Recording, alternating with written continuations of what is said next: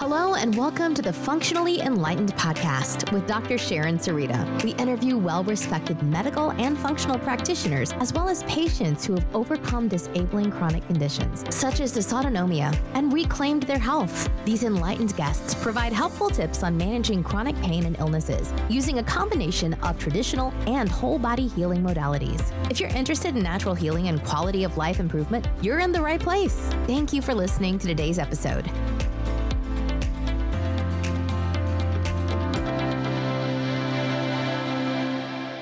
Everyone, and welcome to today's episode. It's a very special episode. First off, it's our last episode of the year, so we're excited, but we wanted to finish this year off with a bang. And today we have with us Dr. Niekema Hudson, who's a licensed school psychologist. She provides access to comprehensive, transparent, and ethical services that uphold the development and interest of students' mental and physical and emotional well-being. It is her goal to break down the barriers and work to remove stigma related to special education and mental health. Thorough comprehensive evaluations give the opportunity to provide support using a strength-based approach rather than a deficit model. So Dr. Nikeima has an impressive educational background to ensure that her clients all receive the best of care. She earned her doctorate degree in school psychology from Loyola University in Chicago, with an education specialist and master's degree in school psychology and a bachelor's degree in psychology from Florida A&M. And that's actually where we met, in Tallahassee, Florida. So we go back a long time. Dr. Nikeima also holds an additional master's degree in educational administration from Concordia University of Chicago. So thank you for joining us today. We'd like for you to introduce yourself a little bit before we get into the topic, and also to let us know what actually drew you into the field. Sure. Thank you so much, Dr. Sutra, for having me today. I am very excited to be here participating in this podcast. My background is school psychology and trained as a psychologist in undergrad. And that's kind of how I found this particular profession and particular area of psychology. Initially, I always thought that I wanted to be a clinical psychologist. And it was through school at Florida A&M University and meeting with one of my professors who suggested school psychology. And at the time, I didn't realize what school psychologists did. And I find that that continues to be a common theme when I'm speaking with other school psychologists. It's really such a hidden gem of a profession, and that a lot of people happen upon it because, one, they love the education field and they love working with children. And so that kind of meshes our opportunity to provide mental health services to students in an educational setting. But that's really what drew me into becoming a school psychologist, and then really having just an exceptional training experience with particularly my internship in Chicago Public Schools at the time.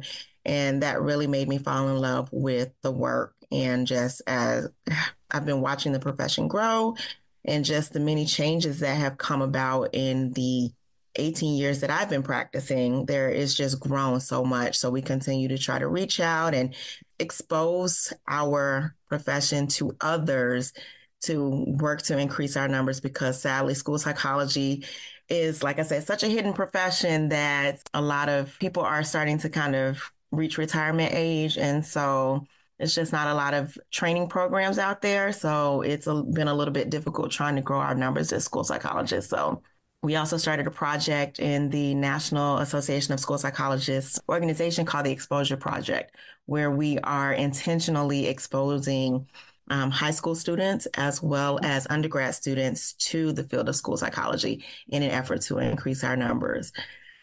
So that's a little bit about me, but I do love working with children so much. It's probably my favorite thing to do. My preferred age range really resides with pre-K through sixth grade. I currently work in 2 elementary schools and 1 middle school, and supporting the district that I currently work in. Very cool. As you mentioned, maybe not a lot of people are familiar with this profession, and we see how you got involved.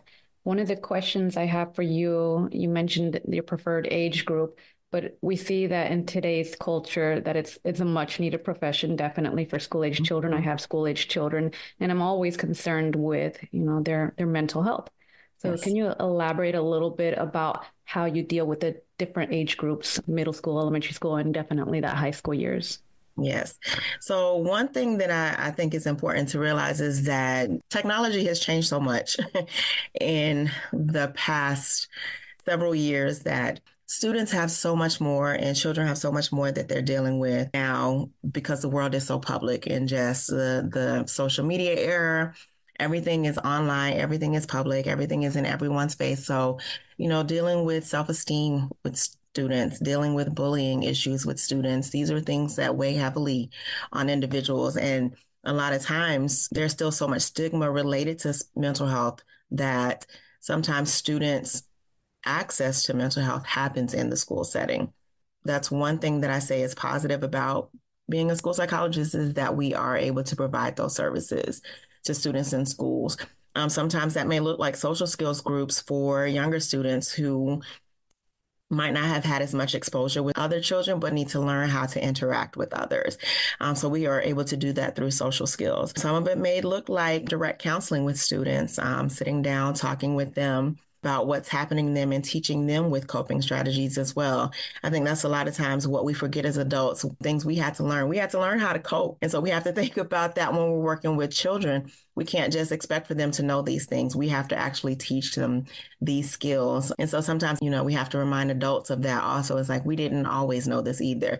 But as time went on, as we grew, as we developed, we learned coping skills and strategies to help us even have a good level of emotional intelligence. So that's something that we have to work with students on. Once a student gets to middle school, those are hard years for kids. Think back to when you were a sixth grader, seventh, eighth grader, and what that was like, even, for us coming up. So just kind of thinking about how they are working on finding who they are and making friends still and trying to think, oh my gosh, I'm going to high school soon. Still thinking about what I want to do after high school. It's a lot going on for a young mind. So really, again, providing them with coping strategies and ways to mitigate stress because it does a lot to the body. With high schoolers, a lot of times it is making sure that they're making the grades to be able to apply to the college they want, or thinking about what their future may look like if they are not interested in college in the future. There really are a lot of opportunities for students, but being able to also expose students to what is available to them kind of helps them out. But a lot of times they're also dealing with the young adulthood situations and still we're always learning and growing and just changing ways that we as individuals deal with stress, deal with our own emotions. And so that continues through high school. And that's what school psychologists are able to provide alongside with counselors or school social workers if schools have those. Now, I can think back to my own childhood, and I come from a broken family. I don't know if that's the correct term to use nowadays, but I Mm-hmm. remember I was pulled out from certain classes and I had a one-on-one counselor or something. I can't recall exactly the details, but to me, that was natural. I thought everyone went through that process. So is it similar nowadays? Right now, the way it is, one thing that's good about the school setting, like I say, a lot of times this is where students will have their first exposure with mental health support. And so there are some community agencies that will also come into the school and provide supports to students, but that's usually where our conversation starts. Has something happened in the student's past or in the student's life currently that may have triggered an event or triggered an emotional outburst or triggered something that where they look like they're dealing with a lot of stress? And so the opportunity for the school counselor to be able to intervene and just speak with the student is absolutely there. Not every school I've seen here has a social worker, but there are social workers in the district, likely that an individual works in or lives in. The opportunity is there. And a lot of times parents now will approach us and find out, what is available for their student, especially if they also see some things happening within the home that they might not feel as equipped to deal with. And really working on strategies in the school that can carry over into the home is of great importance as well, because you want to be able to carry those skills over that you have learned, even in the school setting. So that's a good point. A lot of people don't understand that there are things they can carry over in home. So what are Mm-hmm. some of those fundamental pieces that you work with clients initially that they can quickly embed it into their home life? I would really say structure. I know that sounds very simple, but students, I mean, think of yourself as an adult. You know, a lot of adults like their schedules. They like to keep things organized and keep time. And sometimes that's something that a child will need also, or a student may need also, something to keep them organized, to keep them focused. And we teach that in schools as well, because you have to think about schedules that students have. Think about turning in homework assignments, things like that. Thinking about setting aside time to study. So teaching those skills within school, those can carry over into the home where as students grow academically in the education system, at some point when you reach college, you have to be able to maintain your own focus and have a schedule and make sure that you know how to study. So those are just some skills that you can kind of think of, because as students, you're under your parents until the age of 18, and then you turn 18, you graduate high school, and you're out in college, and you're in this world all by yourself.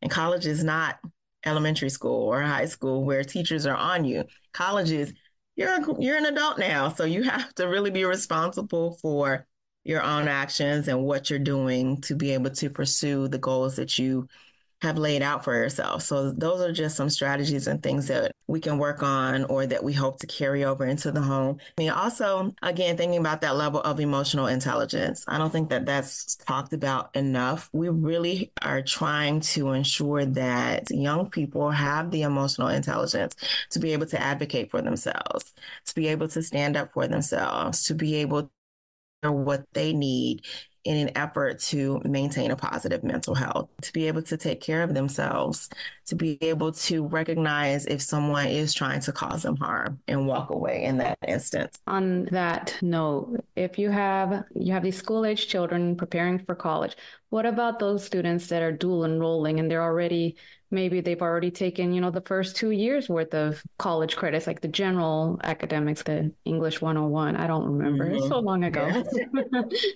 No, but you're right. In that instance, I would feel personally just kind of thinking about transitions, because they are students who have done dual enrollment and maybe entering college with an AA degree. So they may have 2 years left. Just really looking at what that transition looks like. I've had some friends who did that and who felt like once they graduated college, they felt like they went through college too quickly and never really had the full experience because they were so focused on their academics, because they were so focused on finishing quickly. So I think finding a good balance between anything that we do, we don't want to be too committed to one side that we miss out on an experience that may shape or define, what we do in the long run, that may make other connections and build other relationships. So I think really finding a balance, even as a dually enrolled student, again, don't just be so focused on the academic part that you miss the social side of things as well. Both are equally important. You also have the gifted students, going through, I guess in the third grade, they start entry into gifted. And then going into the pressures of middle school. I have a son who's 13. He's in the eighth grade and he's taking geometry, already finished algebra. He's taking biology. Yes, biology. So already you're thinking, they're advancing. And you mentioned the social part, like trying not to leave that behind. And he likes to, he plays football, but he gets so caught up in one or the other. It's hard for them to balance. So how can you assist with them being able to balance that social aspect and not let those grades fall behind? Yes, that can be challenging, especially in those intensive programs or like AP classes and things of that nature. I think it again goes back to having a schedule, being structured in your time, and being intentional with putting in some social time with your friends, realizing or recognizing how much you need to dedicate to studying and what part of that time you need to, I need to take a step back. I need to have some social time. I need to have some friend time, because that's also something that's going to continue to really pour into you and help you to determine, like, I don't just want to do academics all the time. I also want to spend time with friends, and being there for your friends and having your friends be there for you really helps with a person's self-esteem, helps with a person's balance, helps with the person socially, and just it really helps an individual to not feel so isolated, because there are times where You're doing this work alone, and your friends may not understand.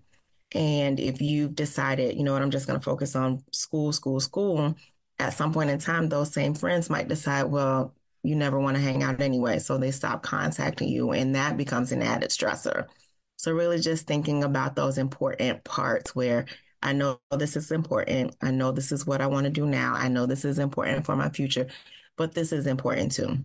I have to be able to have friends. I have to be able to have a community of people that I can, connect with when I need to, because those are, again, are going to be those instances where you're feeling stressed. You may not want to, talk with your parents about things. You need that community of friends to be able to talk with as well. So you don't want to find yourself so isolated and so hyper focused on one thing that you neglect other areas of your life that you need to also be successful with.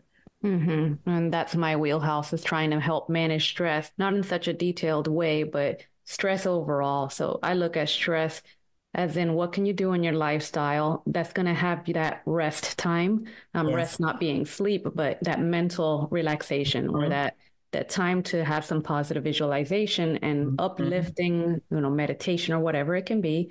So Yes. that's one of the things. And we always talk about balance. There's always a balance involved, whether it's the stress level, internal stress, external stress. It could be with the age demographic you work with. This one is a hard one. The hormonal balance. Yeah. Yes, ma'am.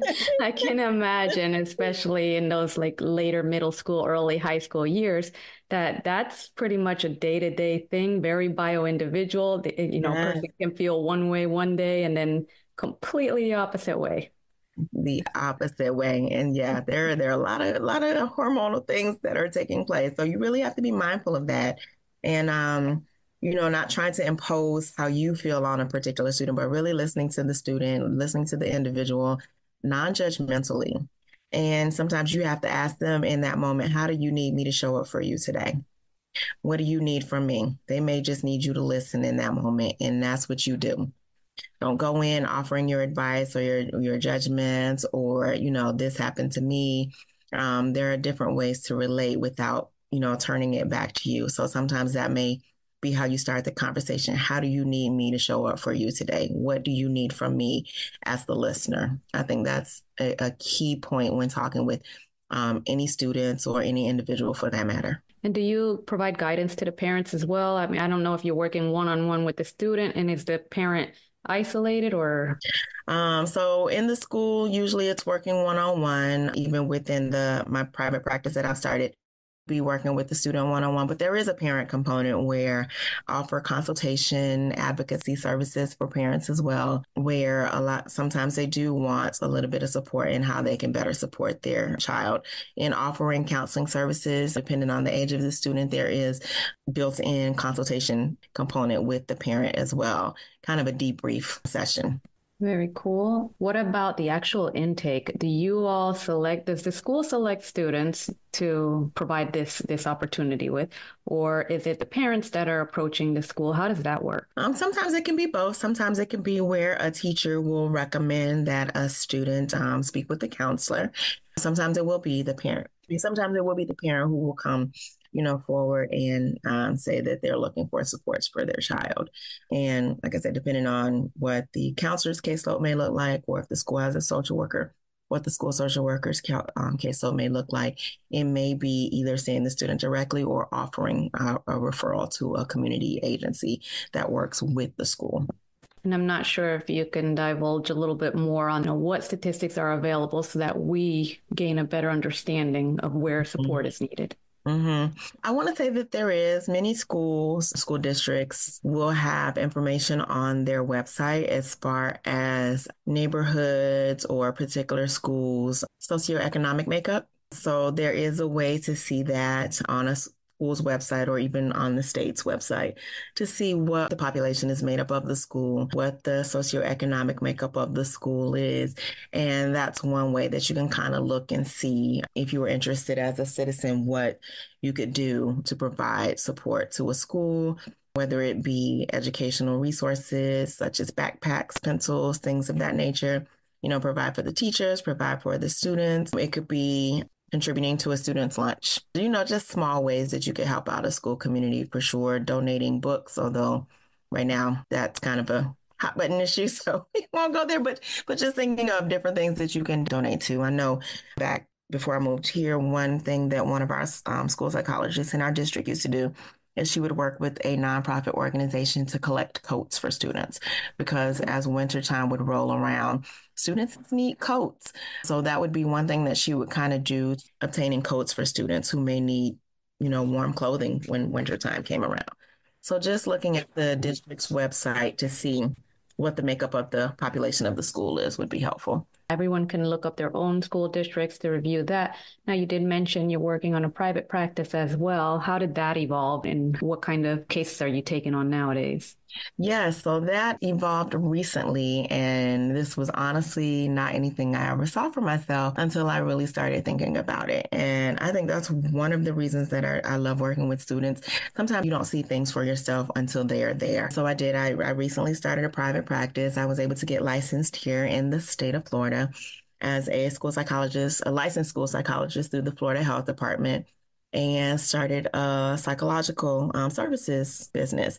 And so it's called Better Together Psychological Services. And we offer comprehensive assessments in looking at students who may be suspected of having a specific learning disability, intellectual disabilities, students who you may suspect have autism spectrum disorder, ADHD. We really do work to provide those assessments for all individuals. We also provide counseling services. Those at this time are all virtual through telehealth, but those are available again for minors as well as adults.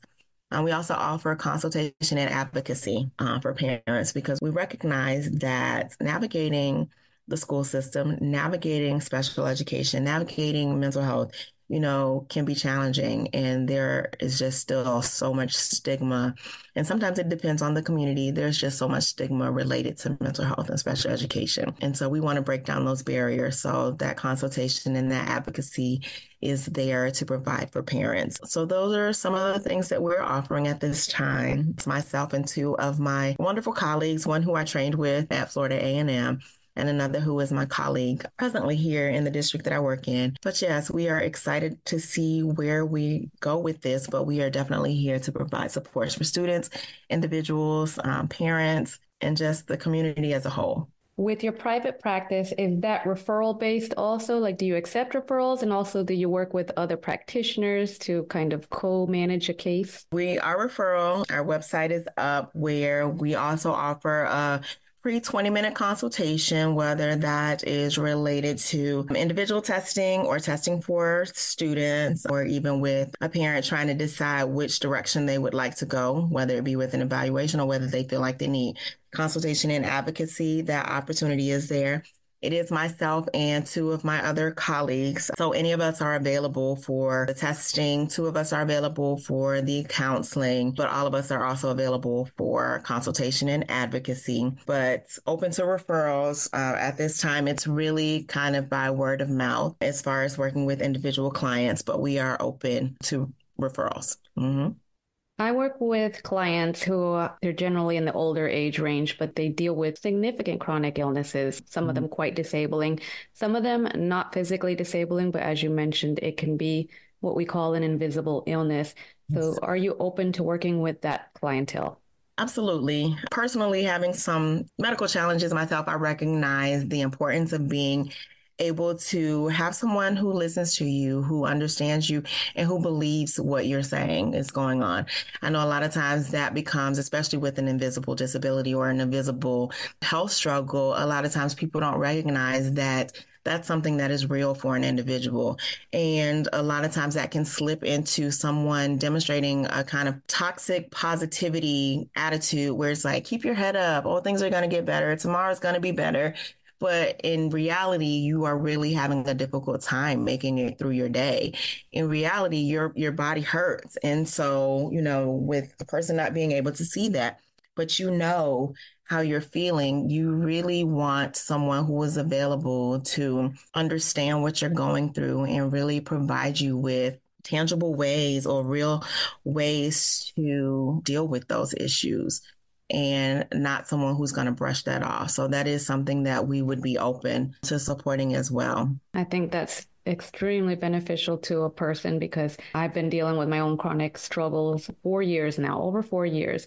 And in the beginning, it was just that fear factor from traditional medicine. We didn't have the support, that there is somebody's there to listen. Yes. That's key. If Yes. you don't have someone, people are there and they're looking to find a diagnosis and write some prescriptions and see you in 3 months. But a lot of clients need a little bit more structure and a little bit more time together, for Yes. lack of a better word. Yes. Yes, absolutely. How can people reach you if they'd like to schedule an appointment? You talked about your website, but if you can give us some direction, maybe they want to learn more about your practice. Sure. So our website is btpsychservices.com, or you're able to search Google Better Together Psychological Services. We're also on social media. We are on LinkedIn, we are on Facebook, and we are also on Instagram. Those would be the best ways to look us up and connect with us. You're also able to reach out to me directly via email. The email is drnikema@btpsychservices.com. So Dr. Nikeima at btpsychservices.com. Our phone number is 321-413-8039. But either way, we are here to support and looking forward to connecting with any individual who may feel a little reserved with reaching out for mental health support. I know that can be a challenge in admitting that we may need some help. But if you find that you're stuck in a particular situation and you're having difficulty moving forward, that would be the time to really take a moment and step back and say, could I use a little bit of help here? We hate for things to turn into something that really begins to interfere with your everyday life and really interferes with you being able to do anything or be successful with moving forward. So that's really kind of where your starting point is how is this crippling me in my life right now? And this is not where I want to stay. I want to move forward. So that may be, a catalyst for thinking I might need a little bit of help here. Absolutely. I appreciate that. We'll make sure to share all of your contact information in our show notes. And for anyone who is looking for this, Dr. Niekema Hudson provides this telehealth. So that's an awesome opportunity to reach out. So this is for the state of Florida. Anyone in Florida can reach out to Dr. Hudson and take advantage of those telehealth visits. So again, Dr. Hudson, thank you so much for sharing some time with us and for enlightening us on this field. Dr. Sutra, I appreciate you immensely. Thank you for having me. Thank you, listeners. We'll see you next time. Don't forget to subscribe to our podcast and also to our Instagram. Our handle is Functionally Enlightened.